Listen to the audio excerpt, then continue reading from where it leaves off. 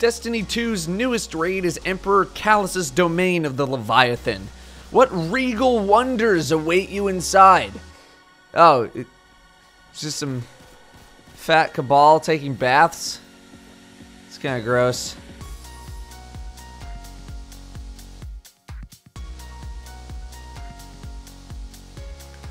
The baths are the first main encounter in the Leviathan, but before you can get in, you need to open the doors to get inside. In order to open the doors, you need to obtain 3 battle standard flags and place them on the base plate by the door. There are 4 total doors, each marked with a symbol: the chalice, the sun, the beast, and the axes. The baths are the chalice icon, so you'll need the standards from the other 3. The icon that pops up will tell you where the next standard will be located. Team composition here does not matter too much, but those with roaming supers will find themselves having a very good time. Night Stalker tethers are also pretty good here. Weapon selection also does not matter significantly for this encounter, with the defense team preferring shotguns over snipers, but whatever your strongest weapons are will work just fine. Every weapon has a good use. For the strike team, which I'll explain in a second, my teammate really liked using a linear fusion rifle, but a sniper rifle also works pretty well. Split your team into 2 groups, the strike team and the defense team. The defense team should stay back and defend against the waves and waves and waves of cabal that will come at you. If the cabal enemy, the standard liberator, touches the base plate with a standard in it, they will take it and you'll need to go fight for another one. Look out for shielded scions during the encounter as well. You'll see a prompt, "A counselor has appeared." These scions can give the cabal that steal the standards an immunity shield. The scions aren't hard to kill, you just need to run up and punch them in their shield, but you do need to find them quickly. Otherwise, it is a lot of killing cabal, so be sure to chain supers together as often as possible. The strike team is the team searching for the battle standards. Whatever icon is being shown on the main base plate is where you need to go. Here's a crudely drawn map of where each location is.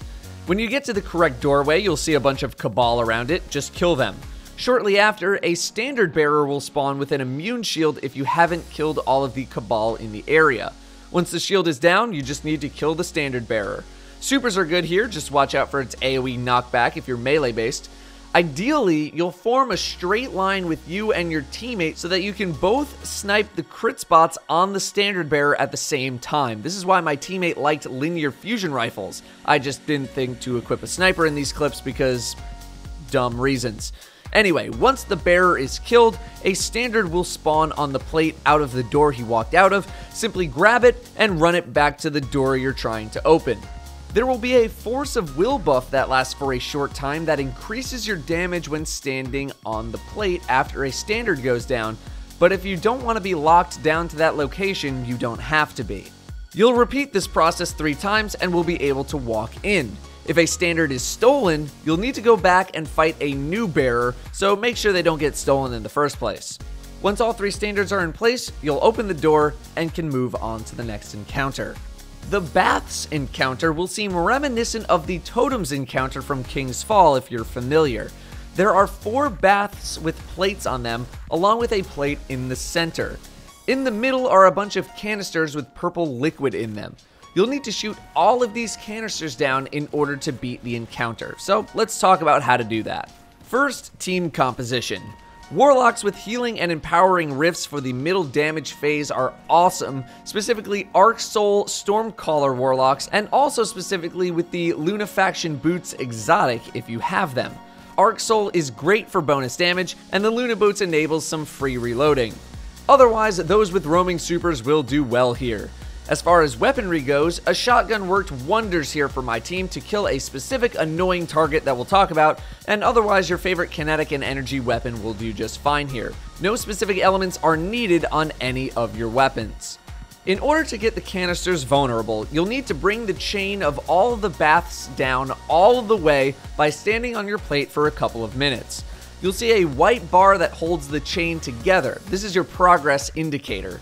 When you first start the encounter, by having 4 people stand on the outer plates and then 1 in the middle all at the same time, you'll be granted the Psionic Protection immunity buff which has 50 stacks and drops at a rate of about 1 per second.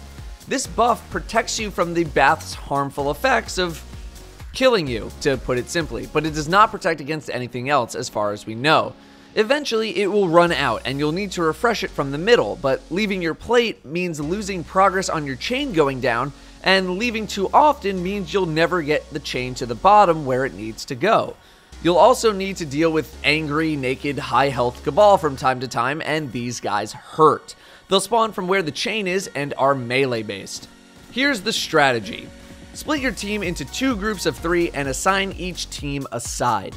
My team ended up doing top and bottom sides, some people were doing left and right sides. Do whichever your team ends up feeling comfortable with.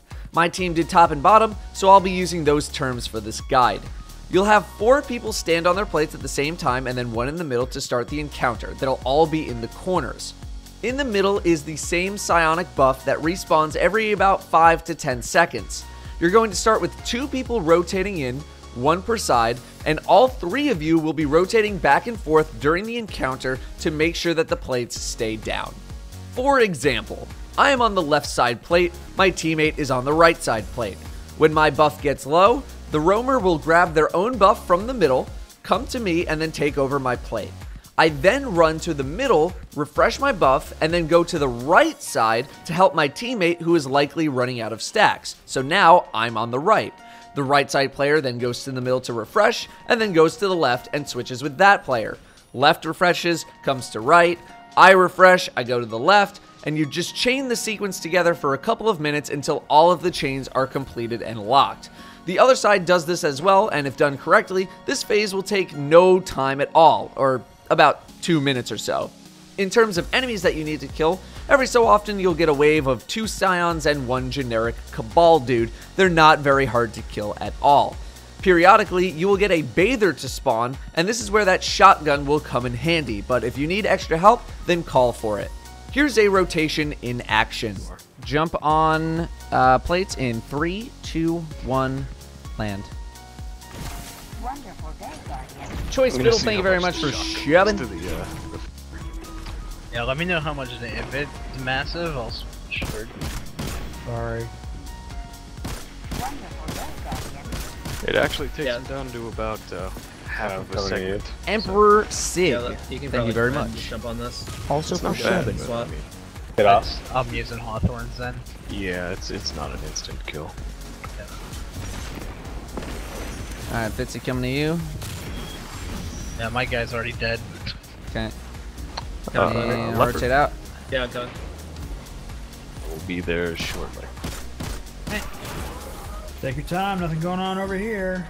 Hey! Oh, only god. 3 main encounters. It's gonna take 4. a while because I have 17,000 ion grenades on me, but Same. I get up. Hey, leopard, whenever. Help. There you go. use tether. I Fitzy, just coming to literally, you. I literally wombo comboed the guy and shot my Hawthorns 3 times. Yeah, I found That's not- that doesn't sound like a cheat. Yeah. You know, you can totally cheese the raid by just shooting the enemies with your guns. If you do a lot of DPS all at once. Well, I don't think like it's a wombo combo. Expect. Alright, Striker, go ahead, bud. Alright, we should be soon, right? Yeah, we should be really soon. I'm locked. Blocked. Okay, there it goes. After the chains are locked, you'll get a sound cue to go to the middle of the room. That center plate is your buff plate with the Force of Will buff, allowing you to damage the canisters. Place down your walls, throw down your rifts, and do as much damage as possible. Try to focus fire as a team and call out your shots. Roaming supers should rotate one after another because bathers will spawn during the encounter frequently and they hurt really bad. Otherwise, try to have one person be a lookout for any enemies coming in. Remember to watch your psionic protection stacks too. If they run out, you're going to take some extra damage.